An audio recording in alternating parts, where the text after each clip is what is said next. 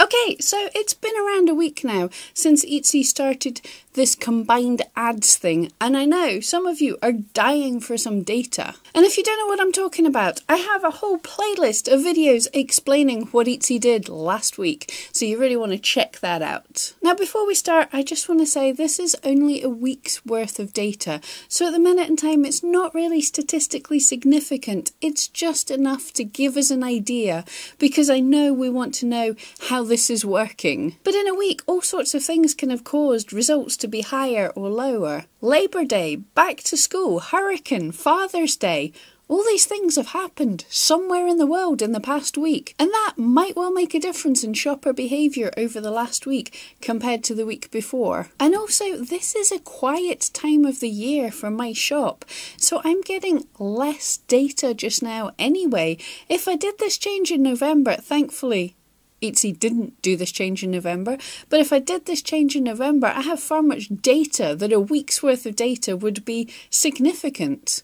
But right now, not so much. But over the past week, thankfully, Etsy has updated the ads a little bit. So now we can view it at a custom range. So we can look at a week, a day, whatever else, and we can also sort the columns if you want to see what got the most views, what got the most clicks. They still haven't added the spend for each individual listing, but fingers crossed that's coming soon. And also many people are reporting glitches with the data. Things aren't quite adding up yet, so take everything with a pinch of salt. But what have our fears been? Let's think about what our fears were and see if we can decide if they've been actualised or not.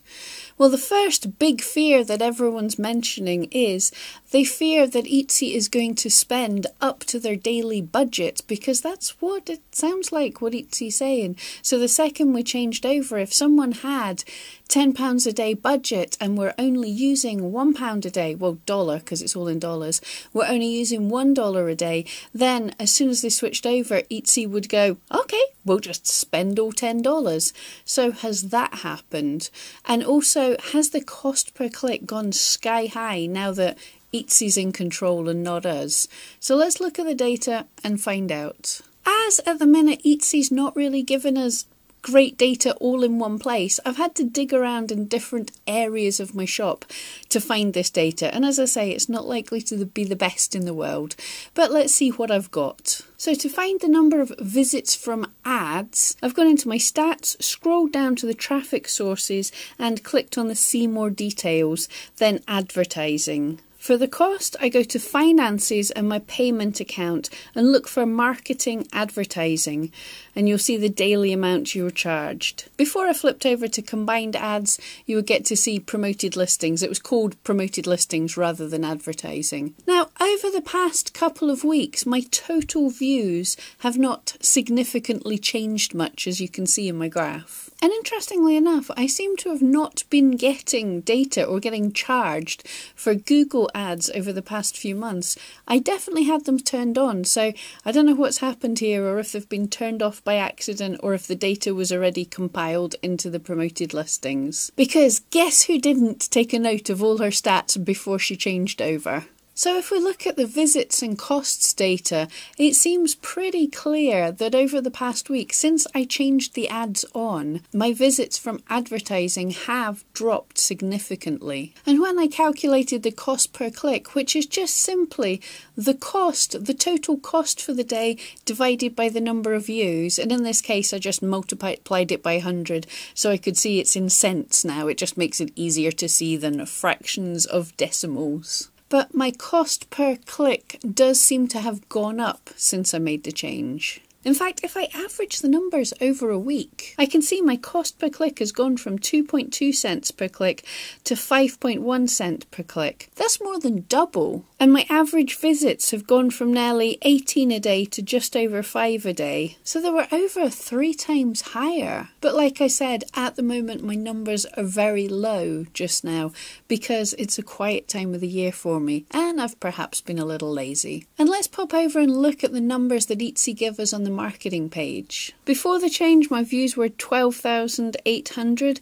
and after they're 6,200. Clicks 139 to 60. Orders are the same at 1 and 1 and the revenue's 3.28 to 3.26. And that was the same thing that sold, it's just a little PDF. It's just the exchange rate changed in that time period. And my spend on ads was 9.38 before and is 2.75. And then plug in all this data into eRank's return on investment calculator, which I spoke about in a video last week. My before cost per click was 7 cents and now is 5 cents. Return on investment minus 65% to 19% now. Cost per order $9.38 to $2.75.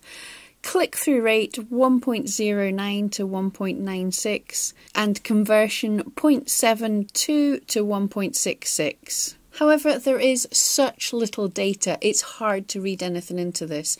Usually when I'm looking at my adverts, I average them over a large period of time. And last year I was averaging about 1,000% return on investment. So for every pound I spent, I was making £10. And now, before I changed over, for this year, it was averaging about 2,000%. So for every £1 spent, I was making about £20. So a week's kind of random, and it's a bit amusing that it's the same thing that sold. This short data is not really telling us very much. Costs and clicks seem to be down, but the cost per order is looking better because there was one sale for less clicks. It cost less to get that one sale. Again, not statistically significant really. And click-through rate is actually down, which, again, not statistically significant, but if you see a variation in click-through rate, that is telling me that it's been shown to people who are less likely to click on it, so perhaps